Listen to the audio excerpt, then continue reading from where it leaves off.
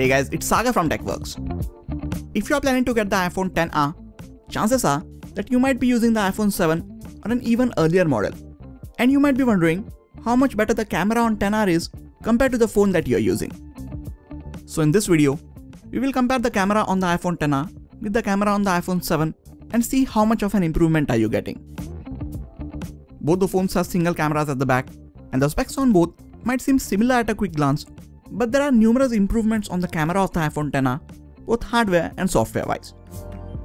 Both the phones have 12 megapixel camera with f1.8 aperture, but the iPhone XR has a much bigger sensor where the size of each individual pixel is 1.4 micron.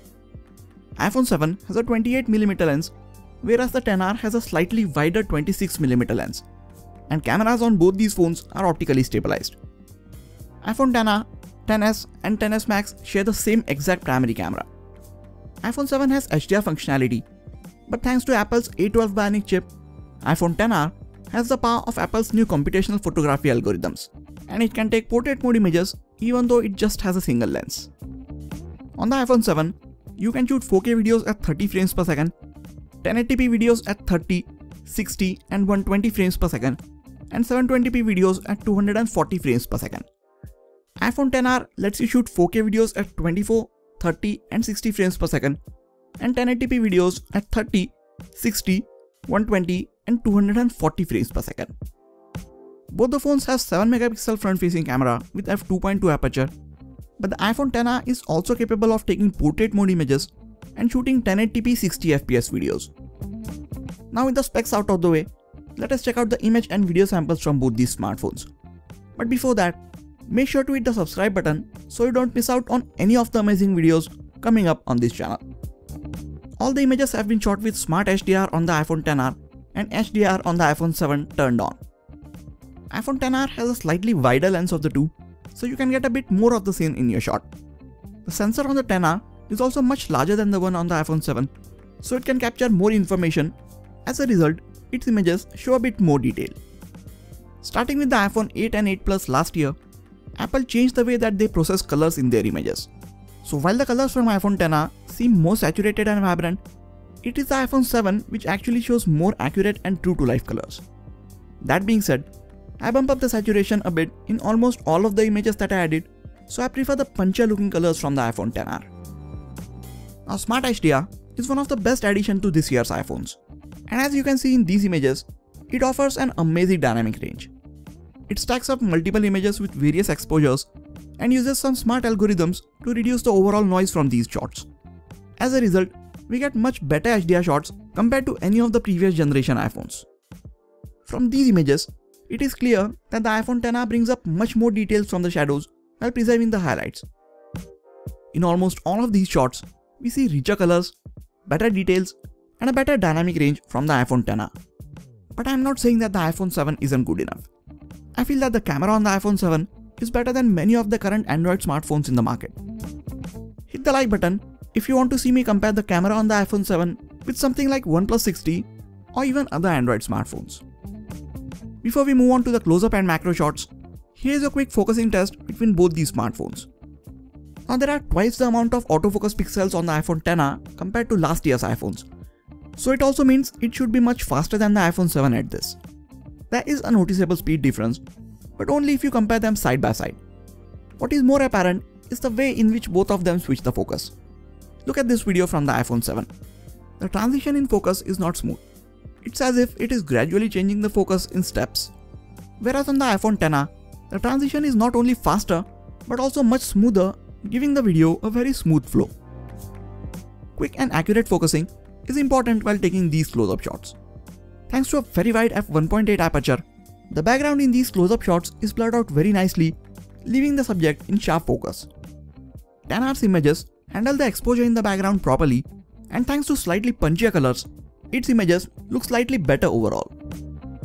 All these are close-up shots and not portrait shots, and all the blurring of the background is due to optical lenses and not achieved via software. Speaking of the portrait mode, iPhone 7 cannot take images in this mode, but even with its single camera, iPhone XR can. It is really good and accurate at detecting the edges and separating the subject from the background. For some reason, It won't allow you to take portrait images of objects and pets via the native camera app. But there is a workaround for that, and you should watch my dedicated camera review of the iPhone XR, which I will leave a link to in the description to know more about this. Now moving to indoor shots in artificial lighting conditions, both the cameras still continue to impress. iPhone XR continues to show better dynamic range thanks to Smart HDR, but the iPhone 7 is also doing a pretty good job in most of these shots. As we move to taking images in even lower light, XR ends up capturing more details of the two. It also captures less noise, which is a result of having larger physical sensor and the better image processing on Apple's latest A12 Bionic chip. If you zoom in, images from the iPhone XR are also sharper when compared side by side to the images from iPhone 7.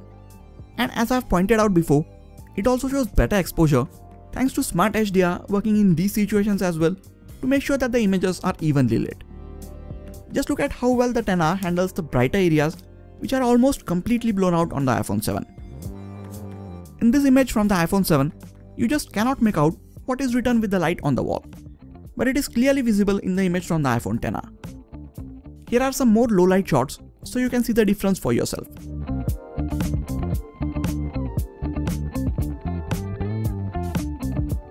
Coming to the front facing camera. Well, again, the camera hardware might not be too different on both these phones, but the resulting images surely have a lot of differences. Images from the iPhone XR seem slightly detailed, and they also show much better skin tones.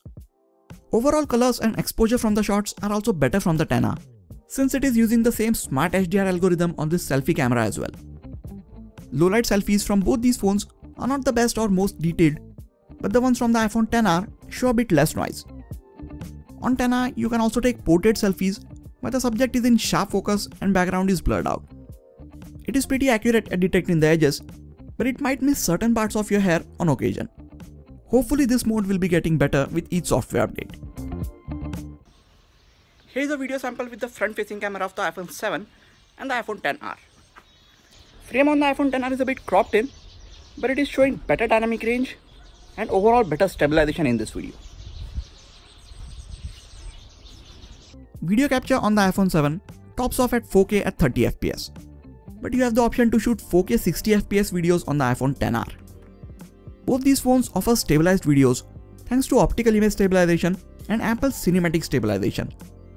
XR is much better than the iPhone 7 at handling the abrupt changes in exposure while shooting these videos. For slow motion, XR can shoot 240 fps videos at 1080p resolution, whereas the iPhone 7 can only shoot 120 fps videos in 1080p resolution. So after looking at these image and video samples, we know that the iPhone XR has a better and improved camera, especially for lower light. Daylight images also show a bit of improvements, especially in terms of details and dynamic range. And if you like taking portrait shots, XR is the only one between the two capable of doing that. If you are looking to buy a new phone, then iPhone XR should be your obvious choice of the two. You get a much better camera, more color options, premium build, wireless charging, faster internals, and a much bigger display.